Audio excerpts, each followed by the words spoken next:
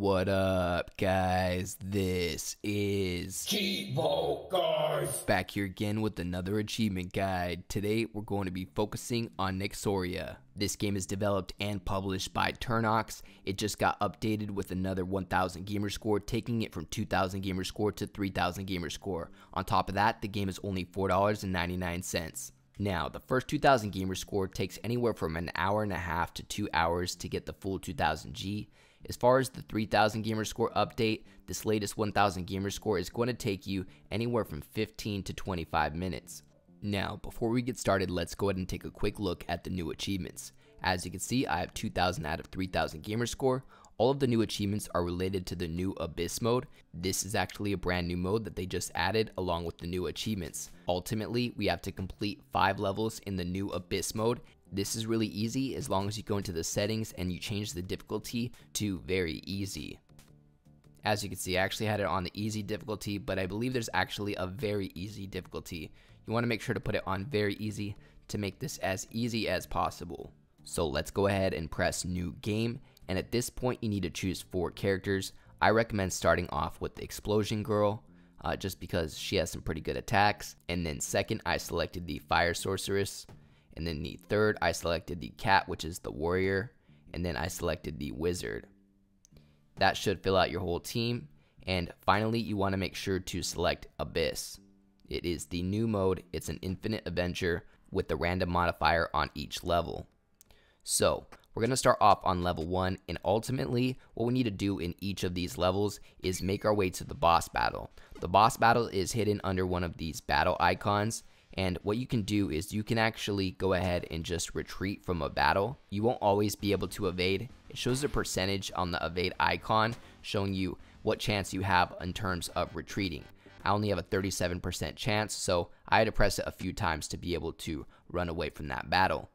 So you can skip all the battles by retreating from them. You may need to press that retreat button a few times though, because again, it isn't always guaranteed that you'll be able to run away.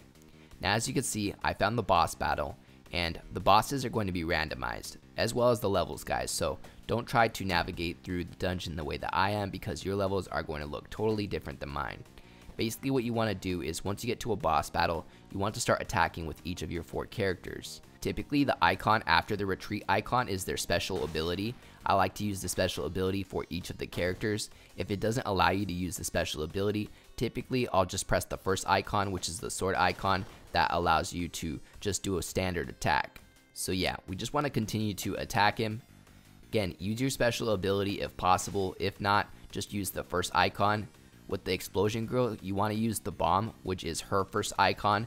That one typically does a lot of damage compared to the other attacks. The thing is if she's far away, it may take 2 turns to get all the way to the boss or the enemy. Now, if the boss spawns another enemy, you will have to kill that enemy to end this round. Even if you kill the boss, you'll still have to kill that other enemy.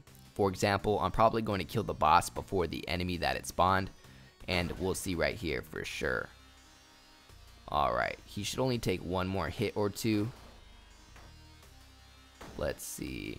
I'll wait on killing that guy, and we'll just attack the boss just 1 more time. Yeah, see, so it still requires you to kill the other enemies, so no need to ignore them or anything like that, because you're going to have to kill them either way. So, that's going to finish our first boss battle. After you complete a boss battle, what you want to do is press the number 1 option, the top option. It says go downstairs, and that's going to take you to the next level. As you can see, I just got my first achievement in the new 3000 gamer score update. That one's worth 200 gamer score. That one's for completing the first level in the Abyss mode. So, next what we want to do is go through all of these battle icons and try to find the boss battle. So, again, I'm going to go ahead and evade this battle because that's just going to make it a lot faster. This battle is not the boss battle either, so I'm going to try to run away from this one. If the percentage is in the 20s for the retreat, I'd say you probably want to just attack them because you may need to press it like 5 or 6 times to be able to get away. For example, right there, I think I had to press it like 5 times or so to be able to retreat. And look at that, we already found the boss battle for level 2. So all we have to do is defeat this boss, and we'll be able to make our way to level 3, and we'll unlock the second of the 5 achievements in the 3000 gamer score update. Now this boss will produce clones of himself, and all you have to do is just attack the main one, and ultimately that will destroy all 3 of them.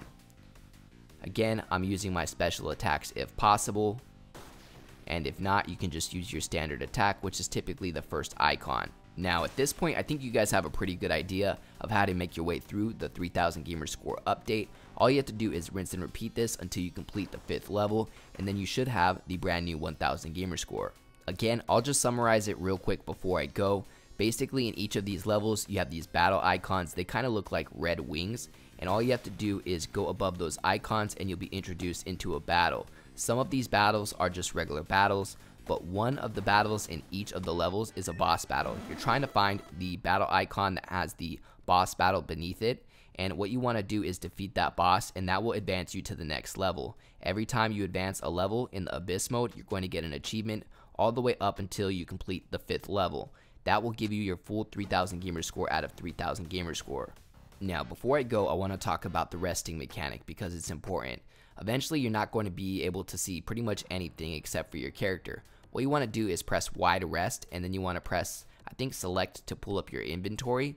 And what you need to do is satisfy the hunger and sanity and health on each of your characters for you to be able to proceed and be able to see more when you're traveling around through these dungeons. So I'm going to start to drag some food over to all of my characters and make sure their hunger is, at least above 80%. Ideally, 100% if you have enough food. And once their hunger is up, you're going to start to see their sanity increase.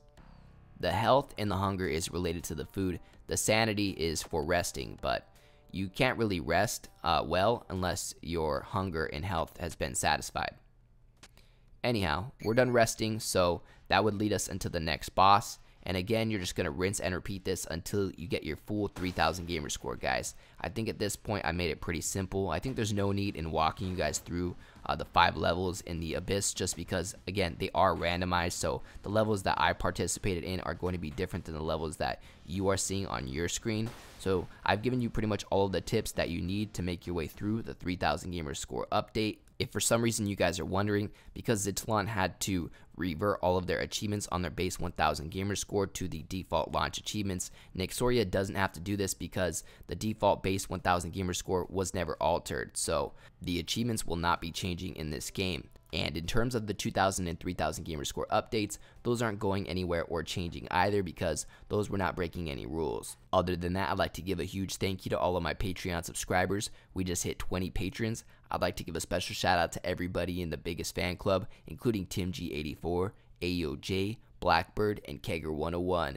As always, I appreciate you guys tuning in. If you enjoyed this video, please leave a comment and don't forget to like and subscribe.